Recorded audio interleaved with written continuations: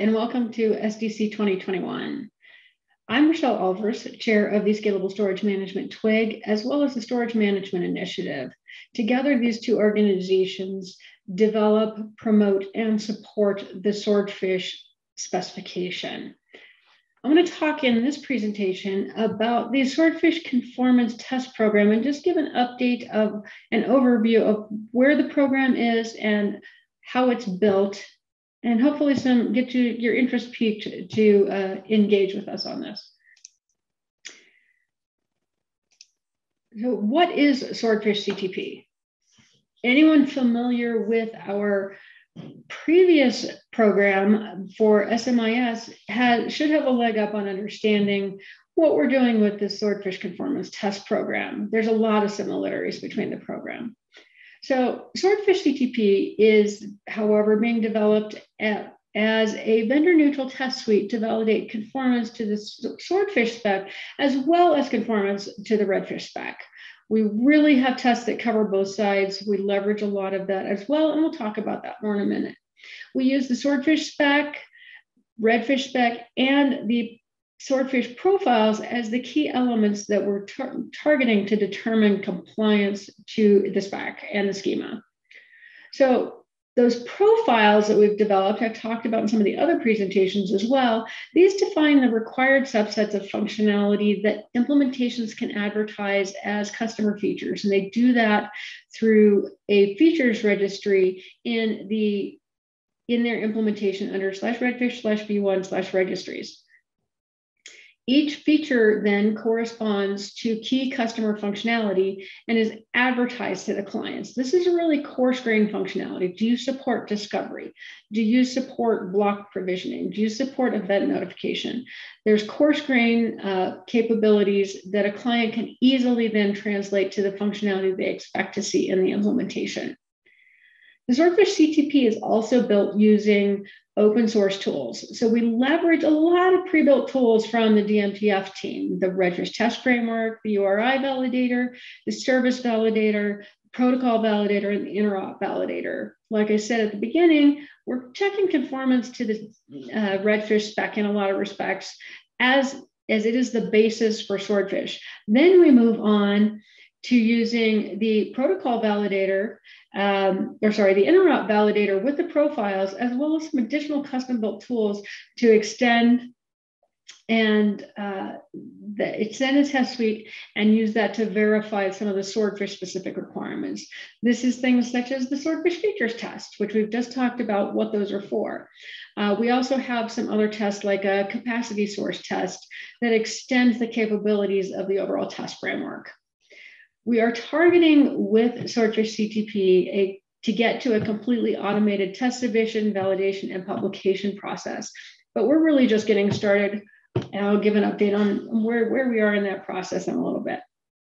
So why do CTP? Well, it kind of depends on your perspective, but if you're coming at it from the vendor or manufacturer side, this really will help you reduce your integration costs with partners. You've done all this base work, you've done the testing before they even start working with your capabilities. You can level set as to the functionality that's been tested and certified and stated as conformant through the CTP process. We can also work to meet customer demand for standards-based solutions by having a vendor-neutral entities such as the SNIA Swordfish CTP program validate your implementation in that respect. From an end user or customer perspective, you get, again, that vendor-neutral and objective testing to verify those implementations. You don't have to simply take the vendor's word for it. We also are looking at ensuring your product conformance to industry standards. If you're trying to work across multiple vendor implementations, it helps you with that preventing vendor lock-in and lower cost of ownership by certifying that these things are working with a high degree of commonality. And that leads to that improved interoperability of multi-vendor products as well. How is the program structured and how does it work? From a Our test submission model is really to work on self-test and validation. We'll provide you the CTP framework and tests, and then you run the tests against your own equipment or software, and then submit the test results for us to validate and post on the Swordfish site as certified results. Where we are right now is testing the tests. As I mentioned earlier, we'd like to see all of these things get completely automated. But we're not quite there yet. We are hardening the tests. We're working directly with companies with existing implementations. We're working to make sure that the tests run well against our mockups, and that our mockups are accurate according to results of the test. Very symbiotic. We're also working to make sure that the various emulators also work with CTP, so you can be more comfortable picking up any of them and moving forward. We will eventually get this process, completely automated, however, with an audit process. So you can come in, submit your results automatically, and have everything processed and ready to publish in a very short time frame. That's our goal. We're working to get there. What is the logo and version strategy here? We have created a variant of the SNIA Swordfish logo that is the SNIA Conformance logo. For when implementations make it through the CTP test, though, these will be done on a versioned basis. So clients and implementations alike can very easily verify the level of Swordfish capability, as well as the level of CTP testing and validation that were done on that implementation. That the CTP will be done as in lockstep with the releases of Swordfish. So this logoing process makes it really easy for clients to be able to match those things together, as well as providing us these really identifiable logos. This is a great way to incorporate and use the Swordfish logo in your implementation, as well as identifying and advertising the level of conformance you have achieved through the CTP program. So let's jump in a little bit and talk about what it is we're testing. We've done this a little bit. We've talked about the tests we're using, but let's dig in a little bit on what functionality we're testing. So in the Redfish specification, we're looking at a bunch of basic capabilities. This is, do you have your dollar metadata and your OData enumerations in place? Are all of the required properties in the base schema instrumented? Does every URI you use conform to the Redfish and Swordfish schema specifications? Are all those URIs valid? Or did you inadvertently diverge and add objects where they shouldn't be? Those should all be caught in this process. You can see why, just from those three descriptions alone, this is a really great thing to start really early in your development cycle, just verifying your structure and conformance as you move forward. There's also limited functionality validation. A lot of those previous ones are really, do you have the right things in the right places? But there's some functionality that will be tested, like your sessions. And this is because the test framework itself needs to use that capability. The next major piece is conformance to the requirements in the profile. So remember, those profiles conform to features, and each profile then is tested against those specific requirements. So for example, here's all of the profiles and the hierarchy. So for example, testing the Swordfish discovery profile, do you have a features registry? Do you have a /storage? In storage, do you have, in your storage instance, do you have a volume and storage pool constructs, and do you have some form of capacity source? That's the basics it's looking for there. These are kind of building blocks. You can see some of these actually build on top of each other, but the idea being that that a lot of these will be very, very small. Some will have a fair number more requirements, like the ones in the NVMe side that are getting really specific about properties. but a lot of the other ones are actually small, very small incremental functionality that matches well with developing increasingly more complex implementations. So as you can see over here, the Swordfish Discovery also is the basis for everything, including the NVMe implementations here.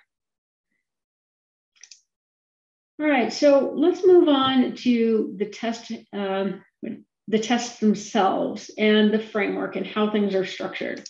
We do leverage the Redfish test framework, but we've instead of using it directly, we've actually wrapped it in a simpler to use environment. So we have a command line based interface and scripts that pick exactly the right configurations and exactly the right tests based on your command line parameters. It's also got a very easy to use installation process. It will pull in all of the pieces it needs to get started. So you can put in as options, I want to just test really basic, test the service, test my capabilities at the service root, or, run general tests. And running the official test or general test will trigger that interaction with the Swordfish registry as well. So you can, by default, it will look at your features registry, pull out the corresponding functionality to test and focus on that, not try testing stuff that's not part of your implementation. We've also provided some overrides to that as needed. My recommendation is strongly test early and often.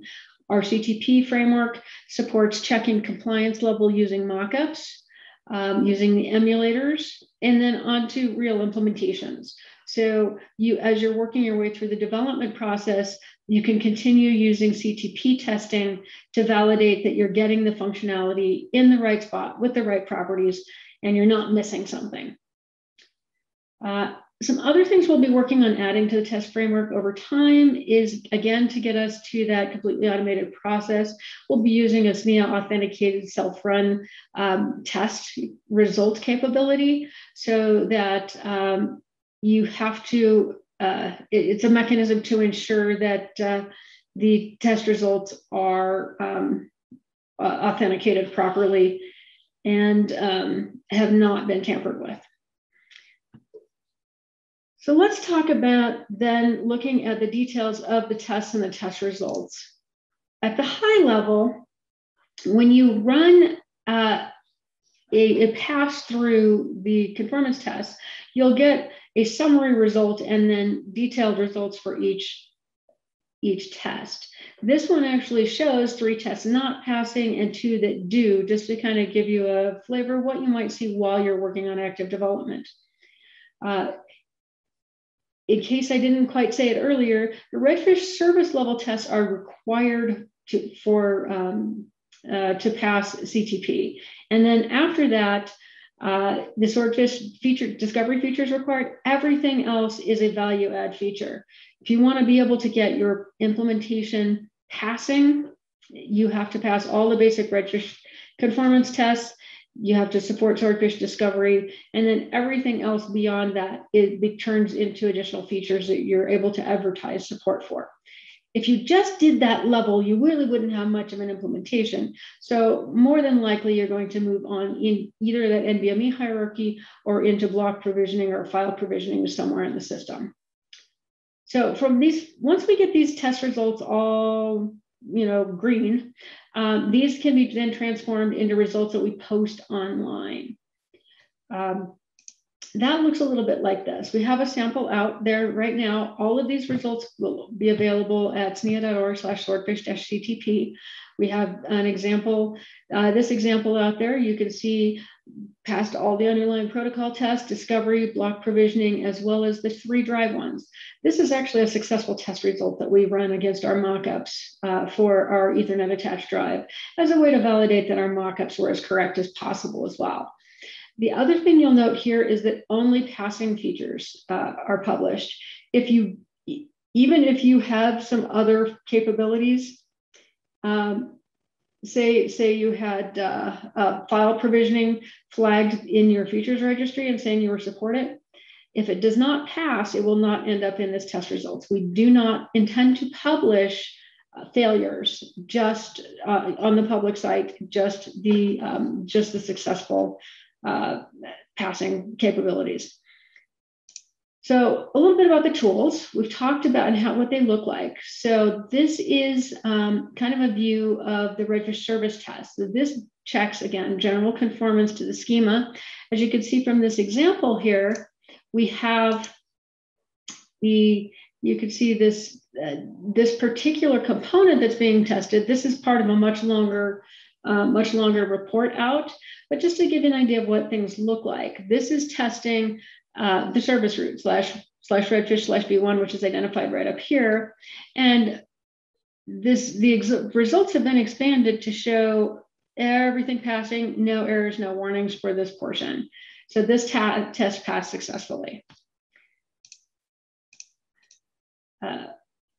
So if we want, though, and start to look in and say, I have everything not passing, what is that going to look like?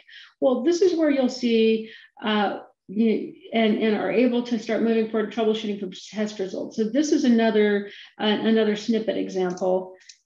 This one, you can see in this particular instance, this links.ethernet interfaces failed because it didn't match, because basically the defined type did not match the implemented type. So there are descriptive messages also at the bottom that tells you what failed, also areas of warnings, and these are fairly descriptive. If you need more detailed information, there are also additional log messages that you can work your way through to see if the test itself is failing, or if you want to see exactly what command was sent, you can do that through the detailed logs. Moving on to the individual features test.